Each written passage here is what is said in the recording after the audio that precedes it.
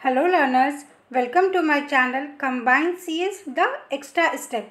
जैसा कि आप अपनी स्क्रीन पे देख रहे हैं, today we are going to discuss next important unit that is computer system and architecture. कल हमने यूनिट 1 जो डिस्क्रीट स्ट्रक्चर एंड ऑप्टिमाइजेशन है, जो NTA UGC नेट का सिलेबस के अकॉर्डिंग मैंने ये सीरीज़ स्टार्ट किया है, जिसमें हमने यूनिट 1 के कल इंपॉर्टेंट पॉइंट्स को डिस्कस किया था, सो दैट कि अगर आने वाले टाइम में एग्जामिनेशन 1 मंथ या 2 मंथ्स के बाद होगा तो आपको एक स्मार्ट स्ट्रैटेजी अप्रोच को फॉलो करना है, जिसके अंदर हो सकता है कि आपने अगर अभी स्टार्ट किया है तो आपको जो भी स्कोरिंग टॉपिक्स है या जो इम्पोर्टेंट टॉपिक्स है जो लास्ट 2 to 3 ईयर्स से आ रहे हैं, तो मैंने ये सीरीज़ ये सोच के स्टार्ट किया है कि you must understand what are the important topics and उस टॉपिक्स को आप किसी भी हालत में क्लास में जो कमिंग एग्जामिनेशन है उसमें आप इग्नोर करके ना जाए। तो उसी सीरीज़ को कंटिन्यू करते हुए आज हम सीखेंगे कंप्यूटर सिस्टम आर्किटेक्चर के what are the important points. So learners, let's start. तो जैसा कि आप स्क्रीन पे देख रहे हैं, today we are going to discuss various important topics and the topics are first is digital logic. तो अगर आपने यूनिट 2 का NTA नेट का सिलेबस देखा होगा तो उसमें सब कैटेगरीज में डिवाइड है यूनिट 2। तो सबसे पहला कैटेगरी है उसमें डिजिटल लॉजिक का। ठीक है, डिजिटल लॉजिक के अंदर बहुत छोटे छोटे कॉन्सेप्ट्स है, लाइक के मैप क्या होता है, लॉजिक गेट्स क्या होते हैं, फ्लिप फ्लॉप्स क्या होते हैं, रजिस्टर्स क्या होते हैं, and combination and sequential circuit. तो मैं आपको बता दूं, एक के मैप ऐसा टॉपिक है जिससे आपको एक क्वेश्चन तो एवरी टाइम आता है और वो बहुत इजी कॉन्सेप्ट है, जिसमें आपको के मैप सिंप्लीफिकेशन का आ जाएगा या आपको एक्सप्रेशन इवैल्यूएशन आ जाएगा, सम ऑफ प्रोडक्ट या प्रोडक्ट ऑफ सम। और लॉजिक गेट से एक क्वेश्चन आता है जिसमें आपसे वो पूछेंगे कि मिनिमल कितने गेट्स लगेंगे। तो अगर आपने मास्टर्स में ये सब टॉपिक किया है तो ये आपके लिए बहुत ही ईजी हो जाएगा डिजिटल लॉजिक, और इससे 2 to 3 क्वेश्चंस आ रहे हैं। तो आप इस टॉपिक को मैं सजेस्ट करूँगी कभी भी स्किप करके ना जाए। नेक्स्ट थिंग इज़ कि डेटा रिप्रेजेंटेशन। तो जो डेटा रिप्रेजेंटेशन है इसमें भी आपका 1 से 2 क्वेश्चन आ ही रहा है फ्लोटिंग पॉइंट रिप्रेजेंटेशन पे या कन्वर्जन पे, तो ये भी बहुत ईजी रहता है। The next is register transfer and micro operations. तो अगर मैं प्रीवियस ईयर के क्वेश्चंस को एनालिसिस करूंगी तो यहाँ पे हम ये पाएंगे कि जो register transfer and micro operations है लास्ट 2 ईयर से इस पे वो क्वेश्चंस पूछ रहे हैं।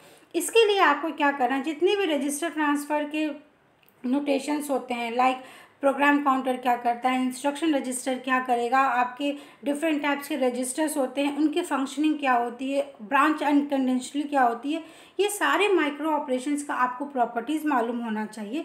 बिकॉज इससे जो न्यूमेरिकल्स आते हैं वो कॉन्सेप्ट बेस्ड होता है और वो बहुत ही ईजी होता है, तो आप ईजिली उसको कर सकते हैं। नेक्स्ट थिंग की बेसिक्स ऑफ कंप्यूटर ऑर्गेनाइजेशन, ये तो बहुत ही इंपॉर्टेंट है और ये बहुत इंटरेस्टिंग है, बिकॉज कि आप कंप्यूटर साइंस बैकग्राउंड से अगर बिलोंग करते हैं तो हमने अपने ग्रेजुएशन में, अपने पोस्ट ग्रेजुएशन में कहीं ना कहीं इस सब्जेक्ट्स को ऑलरेडी पढ़ा है, जिसमें हमने वॉन न्यूमैन आर्किटेक्चर को पढ़ा है, मेमोरी लेवल के हायरार्की पढ़ा है, जिसमें हम जानते हैं कि कैश मेमोरी सबसे फास्ट होता है, इसके बाद जो आपका सेकेंडरी मेमोरी होता है वो सबसे लास्ट लेवल पे आएगा, जो कि स्टोरेज तो उसमें बहुत मिलेगा बट उसमें एक्सेसिंग स्पीड स्लो हो जाती है। तो इट डिपेंड्स कि आपकी रिक्वायरमेंट क्या है, आप उस अकॉर्डिंग अपने मेमोरी हायरार्की में से चीज़ों को अपने सिस्टम में इनबिल्ट करते हो। नेक्स्ट थिंग कि इसमें micro program and hard wire का कॉन्सेप्ट, इससे क्वेश्चंस इस बार बहुत ही आपके थ्योरेटिकल क्वेश्चंस आते हैं कि what is the difference between RISC की, what is the difference between reduce instruction set. तो ये वाला जो टॉपिक है एड्रेसिंग मोड्स, ये again one of the most important topic है, जिसमें आपको सारे एड्रेसिंग मोड्स का डिफरेंसेस पता होना चाहिए कि what is immediate, what is based addressing. Because इस टाइम पे भी उन्होंने न्यूमेरिकल पूछा था, अगर आप जून 2019 का क्वेश्चन उठा के पूछेंगे तो इस पे उन्होंने थ्योरेटिकल पूछा था।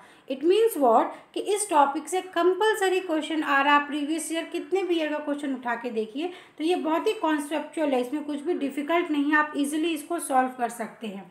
इसके बाद पाइप लाइनिंग, मेमोरी हायरार्की, ये दोनों ऐसा है जिसमें कि वो न्यूमेरिकल क्वेश्चंस पूछ रहे हैं। तो ऐसा नहीं है कि this is tough topic, because अगर आप ये दोनों टॉपिक के कॉन्सेप्ट को समझेंगे तो आपको ऑपरेटिंग सिस्टम, जो हमारा नेक्स्ट मोस्ट कोर सब्जेक्ट है आपके एंटी यूजीसी नेट की, उसके काफ़ी चीज़ें कॉन्सेप्ट्स आपको क्लियर होती हैं, जिसमें अगर आप यहाँ पे ये समझते हैं कि डायरेक्ट एड्रेसिंग मोड क्या होता है, एसोसिएटिव क्या होता है, सेट एसोसिएटिव क्या होता है, मेमोरी की हायरार्की क्या होती है, तो जो ऑपरेटिंग सिस्टम में आप पेजिंग का कॉन्सेप्ट देखते हो, सेगमेंटेशन का कॉन्सेप्ट देखते हो, वर्चुअल मेमोरी का कॉन्सेप्ट देखते हो, जो हम फ्रेगमेंटेशन पढ़ते हैं, वो सारी चीज़ें आपकी यहाँ से ही फाउंडेशन बिल्ड होती है। तो मैं आपसे रिक्वेस्ट करूँगी कि आप किसी भी टॉपिक को स्किप ना करें, बिकॉज अभी एग्जामिनेशन का डेट आउट नहीं हुआ है। तो आप कामली होकर, आप एकदम डिसिप्लिन होकर, कंसिस्टेंट वे होकर अगर थोड़े थोड़े टारगेट्स बनाएंगे और उसको at the end of the day achieve करने की कोशिश करेंगे, तो आई एश्योर यू अभी भी आपके पास पूरा समय है किसी भी एग्जामिनेशन को क्रैक करने के लिए। और नेक्स्ट मोस्ट इम्पॉर्टेंट मैं आपको ये बताना चाहूँगी कि जो आपका यूनिट 2 है कंप्यूटर सिस्टम एंड आर्किटेक्चर, इसमें छोटे छोटे बहुत थ्योरेटिकल क्वेश्चन बनते हैं। डायरेक्ट मेमोरी एक्सेस क्या होता है, इंटरप्ट क्या होता है, वेक्टर इंटरप्ट क्या होते हैं, माइक्रो प्रोसेसर, मतलब वो डायरेक्टली आपको concept based match the following questions देते हैं। तो मैं हाईली इसके लिए रिकमेंड करूँगी कि आपके जो गेट के प्रीवियस ईयर क्वेश्चन है, मतलब आप समझ लो 2004 या कभी से भी आप उठा लो, उसके सारे क्वेश्चंस लगाना शुरू करिए इस यूनिट के लिए, बिकॉज वो पूरे क्वेश्चंस को ऑप्शंस के साथ ही कॉपी कर रहे हैं एनटीए यूजीसी नेट वाले। तो अगर आपने वहाँ पे जाकर इस सारे कॉन्सेप्ट्स को पढ़ा तो आप इजीली ये एग्ज़ाम को क्रैक कर सकते हो।